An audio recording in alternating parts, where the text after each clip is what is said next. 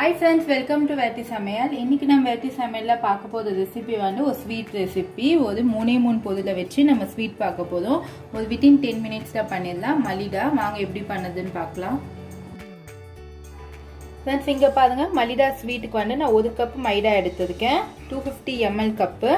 இந்த 1 கப் மைதால வந்து salt வந்து நான் 1/4 டீஸ்பூன் எடுத்துர்க்கேன். 1/4 டீஸ்பூனோட கொஞ்சம் கம்மியா ஆட் பண்ணிக்கோங்க. ஏன்னா ஸ்வீட் இருக்கிறதால.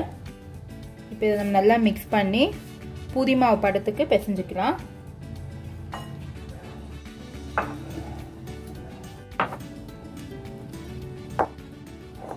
फ्रेंड्स இப்போ பாருங்க இப்போ நம்ம நல்லா மாவு பிசைஞ்சாச்சு. பூரி மாவு பதத்துக்கு பிசைஞ்சுக்கோங்க. இப்போ இத நம்ம சின்ன சின்ன உருண்டையா நம்ம எடுத்துக்கலாம்.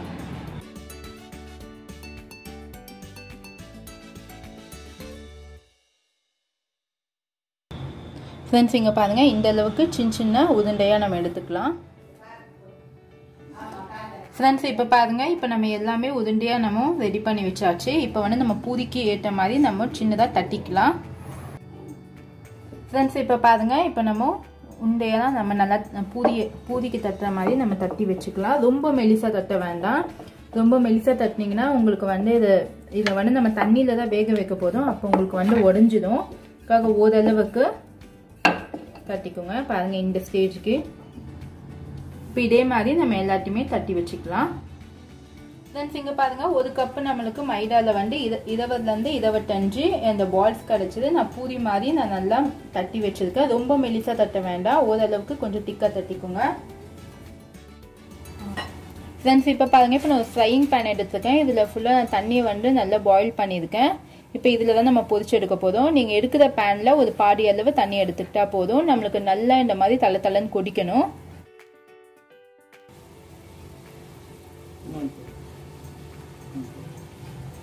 இப்போ இது வந்து நமக்கு நல்லா வேகணும். இங்க பாருங்க இப்போ இந்த மாதிரி நமக்கு மேல அதுவே எலும்பி வரும்.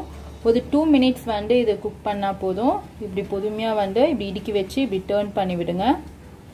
இந்த ஸ்டேஜ்ல உங்களுக்கு வேகும்போது நீங்க வந்து இந்த ஹை ஃப்ளேம்ல வெச்சுக்கோங்க நீங்க கேஸ் ஸ்டவ். ஏன்னா நமக்கு இந்த தண்ணியிலே தான் பாயில் ஆகணும். फ्रेंड्स இப்ப பாருங்க நமக்கு போட்ட அளவு வந்து நல்லா மேல நமக்கு எலும்பி வந்ததுக்கு இப்போ இந்த ஸ்டேஜ்ல நம்ம இத எடுத்து பிளேட்டுக்கு ட்ரான்ஸ்ஃபர் பண்ணிடலாம்.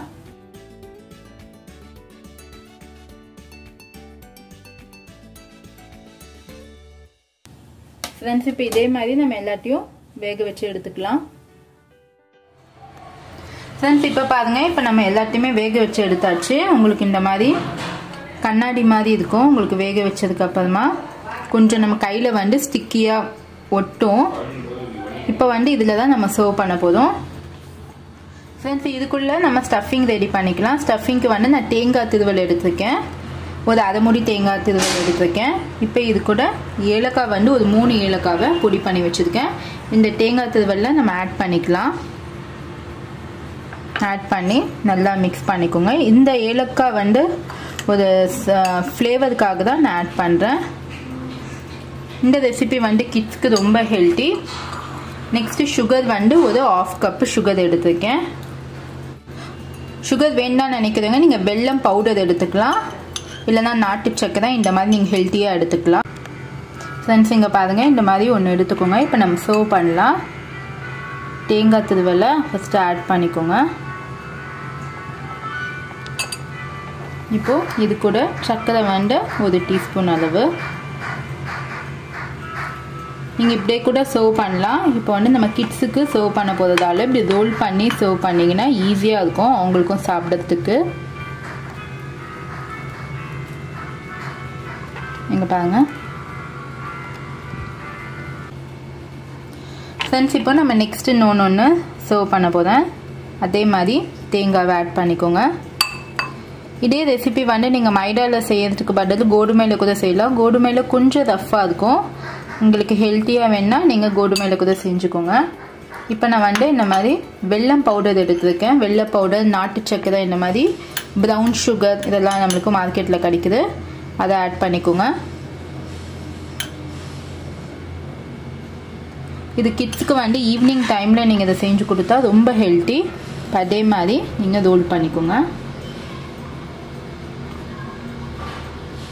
இங்க பாருங்க ஃப்ரெண்ட்ஸ், இப்போ நம்மளுக்கு எல்லாம் நம்ம ரெடி ஆயிடுச்சு. இப்போ இதுக்கு மேலே கொஞ்சம் சுகர் ஆட் பண்ணிக்கோங்க.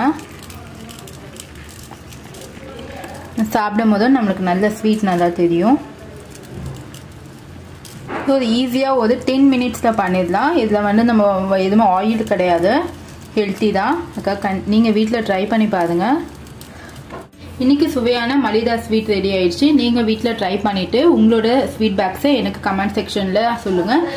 இது வரைக்கும் என்னோட சேனலை சப்ஸ்கிரைப் பண்ணலன்னா ஃபர்ஸ்ட் டைம் தான் பார்க்குறீங்கன்னா என் சேனலை சப்ஸ்கிரைப் பண்ணிக்கோங்க. இந்த மாதிரி நிறைய ஸ்வீட்ஸ் உங்களுக்கு தேவைப்பட்டுச்சுன்னா என்னோட பிளேலிஸ்ட்டில் ஸ்வீட்ஸ் ரெசிபிஸை நீங்கள் பார்த்து தெரிஞ்சுக்கோங்க. சுவையான உணவுடன் ஆரோக்கியமான வாழ்வு. தேங்க்யூ.